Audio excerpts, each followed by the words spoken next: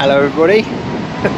It's bloody horrible weather. It's been peeing down for weeks and weeks. We've had loads of rain and I just can't get out fishing, but I've risked it. I've gone on to my chalk stream and this is what I'm faced with. It's a bit of a sketchy spot, but yeah, I was hoping to fish down there, but yeah, there's way too much water to fish down there, and normally it's just a bit swirly down there. So yeah, this spot is particularly sketchy. There's probably 8-foot drop down there, but I think there's going to be some fish down there. First thing I've got to check is that my landing net, if I catch anything decent. I had this out in Holland where I couldn't get down to, yeah, I think I could definitely land a fish if we get anything decent. So I know there's loads and loads of little roach in here, loads of little roach, so we're going to wade through a lot of those. And there is a few chub, and I've had some nicer roach, and funnily enough there's 4 or 5 bream in here as well that I've seen, but I haven't actually landed one. So let's get the kit, just drop in, see if we get some. The float I've got is a bit too light as well, but it's not too bad down there. It is quite slack relative, but I'm hoping they're all shoaled up down there. There's a bite, yeah. Got to be a bit careful with this spot, trees and stuff. So yeah, got a little roach. There is loads of these in here, so I'm almost certainly going to get a pike as well. Whoa. Another dumpy roach. It's funny, on this river there aren't many roach, but in this particular spot there are loads of them, absolutely loads of them. I don't know why they're all in here, but there are a lot of them.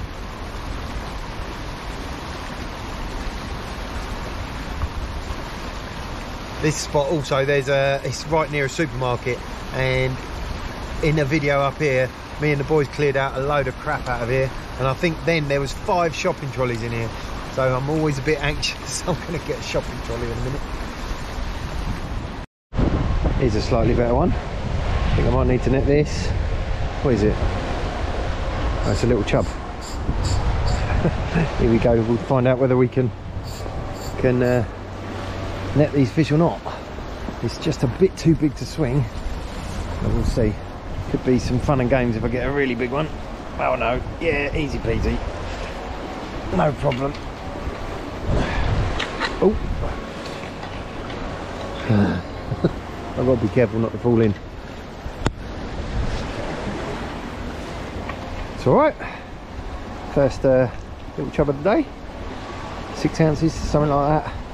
Got a big gob for a little fish. Lovely. Bosh. Another plump roach. There's plenty of fish down there. Just whether yeah, he's a beauty. Ooh. Whether there's any bigger ones. There'd be bigger ones down there. Somewhere I have been thinking about fishing is, as the river comes down there and this hits this water, there's a big back eddy there, and I quite like the look of that.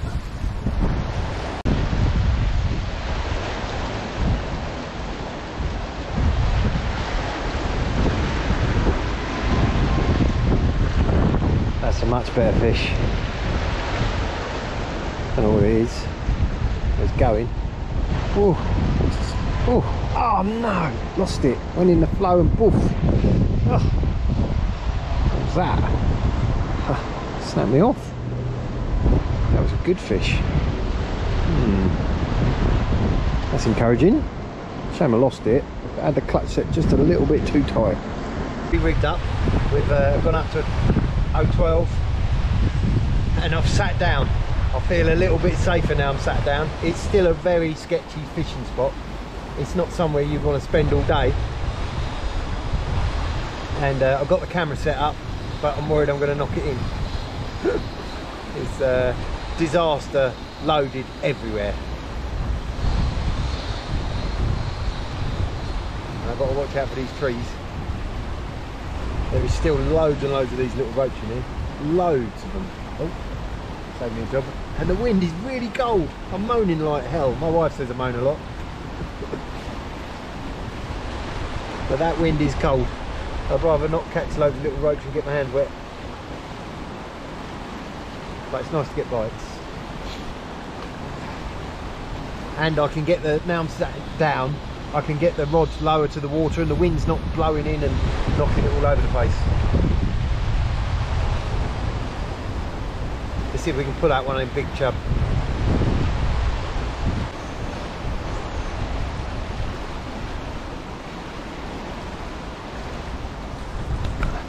Here's a bit of fish. Oh, it's a nice roach. It's just about swimmable. This is where it will drop off for me. Just about swimmable.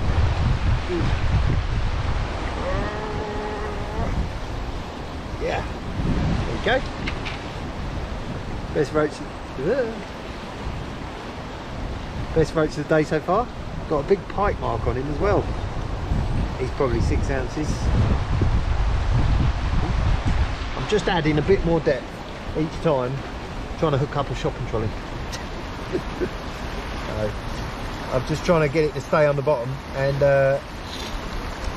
yeah, it doesn't show up the little roach bites very well, but I think if I want to get one of the better fish that are down there, I've got to leave it in the water for as long as possible.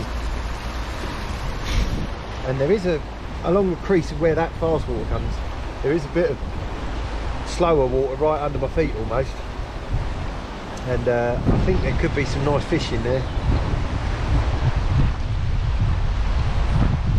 Trouble is, it shallows up as I go down there and it's dragging on the bottom, and although there's a lot more rubbish down that end.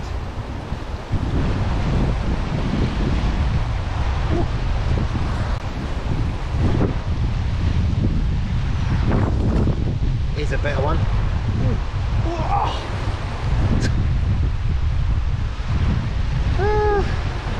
Just got in that flow and he's gone. Another hook length. Right, let's step up again.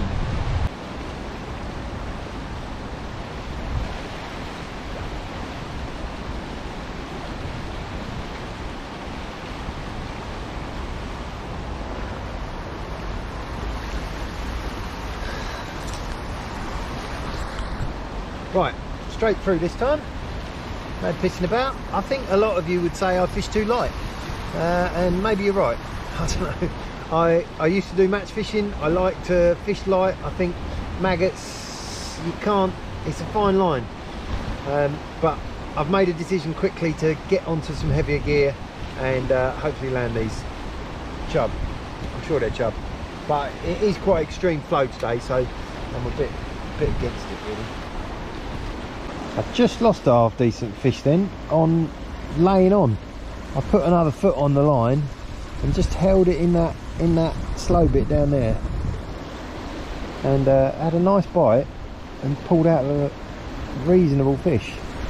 So I might just lay a bit more line on in a minute, see what happens with that.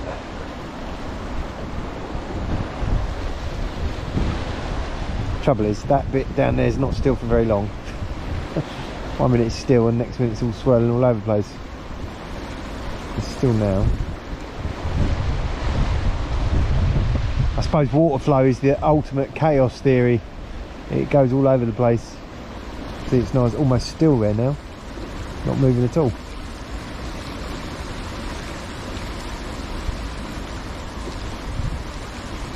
I don't do enough of laying on.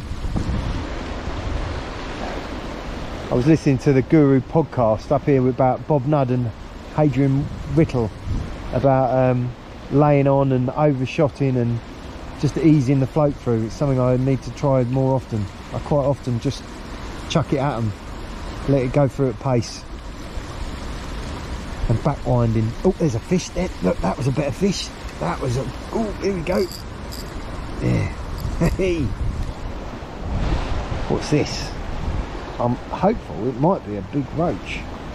I'm always hopeful it might be big. I think it is a roach. No, it's a chub. That's all right though. That's all right, we'll take that.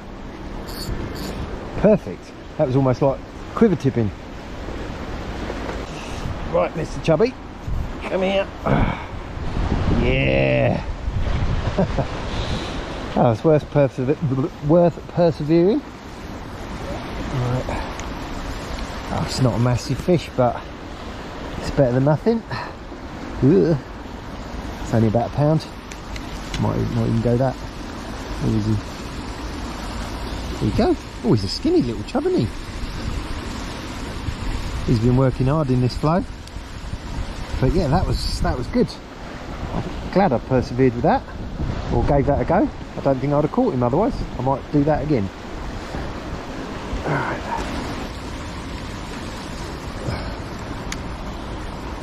Oh, here we go. Got a gudgeon. I love a gudgeon. I haven't caught many gudgeon out of this river. Beautiful things. Lovely little gudgeon.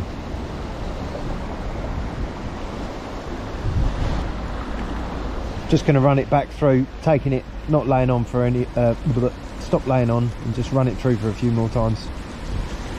And I'll go back laying on in a bit, mix it up a bit. Ooh. Little tactic I'm just trying to get my head around. I've used it a lot of times before, or I've used it before but not a lot of times, is back winding the float off the reel like this. I'm always, regular viewers of you will notice that I quite often bump fish as I'm just after I'm striking and clicking over the bail arm. This back winding off the reel totally removes that. It's a bit like when you're on a centre pin, you're directly on the fish, but it does take a little bit of a nice reel, nice line lay, a nice pull on the float to make sure you're not unreeling a bloody great tangle. But you can just ease it through at a nicer pace or control the pace. Like, come on. Oh, it's going in this flow. Oh, some heavy old rod bumps. It's funny, I've just been back winding through the float, and then I just thought, right, I'm just going to run it through at normal pace, and yeah, straight away. It's amazing how just a few variations will get you a bite. Just got to keep changing it. Right. I had to do a battery GoPro change during playing that fish, but I did see it happening. I saw it run out of batteries, and I changed, unlike on my roach diaries where 3 films and I didn't manage to successfully film any of my decent roach. Right, good. Oh, I'm quite pleased with that. It was well hard won, that chub. It's quite a good chub. Oh yeah, chubby chub chub. Oh, I've got a hole in that net. He'll be out of there if I'm not careful. Right. Whew. Nice. Got loads of maggots in his gob as per usual.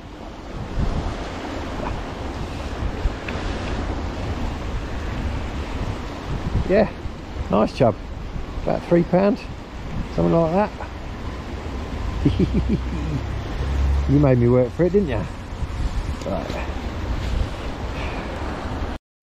Regular viewers will know I like to leave a chub in the landing net and not put him back. And I was thinking I couldn't do that here, but there's these little posts, and he's just laying in the. He's in the water. Yeah, magic. Nice. Right. Let's see if we can get a mate to keep him company. Quite enjoying this now. It is cold though.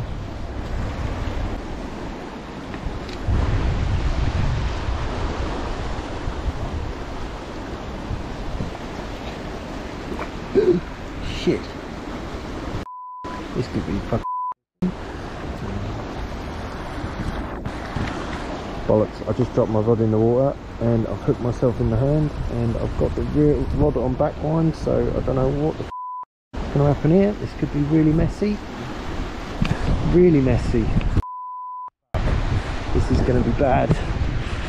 The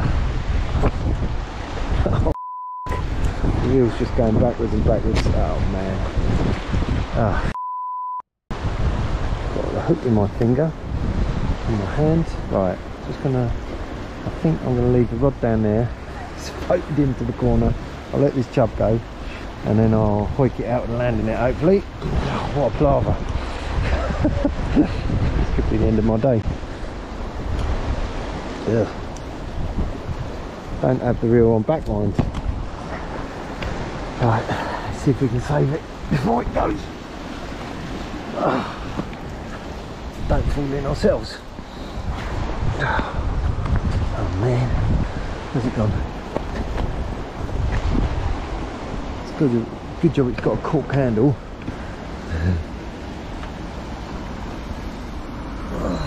Right, there it is. Oh no. Right. That was bloody lucky. Shit. That would have been really bad. Oh, what a mess.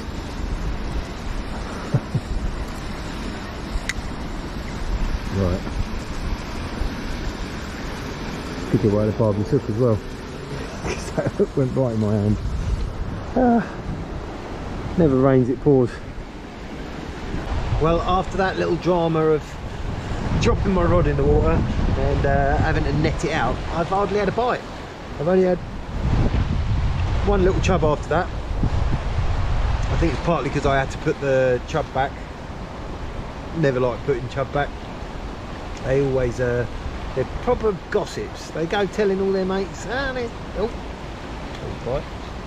they go telling all their mates, don't go there, there's fishermen there. So yeah, I'm getting very close to the end. One more fish.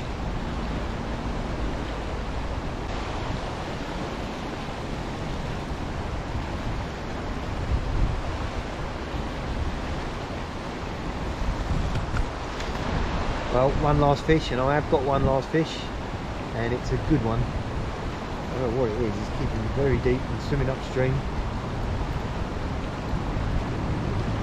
It's really strong. It's not being chubby. Yeah.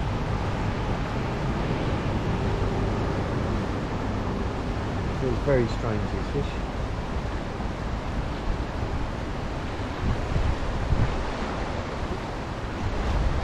Oh, it is a chub. All my stuff in the water. I didn't think that was a chub, but it is. Oh, it's a big one too. Oh, it's a big chub. That's why it felt good.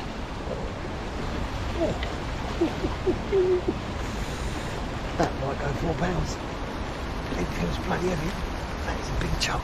Big chub.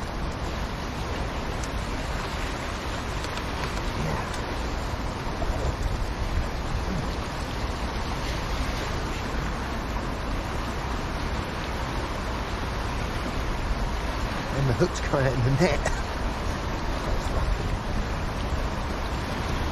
You know what, that might even go 5 pounds. A bit of struggle to get my hand around him.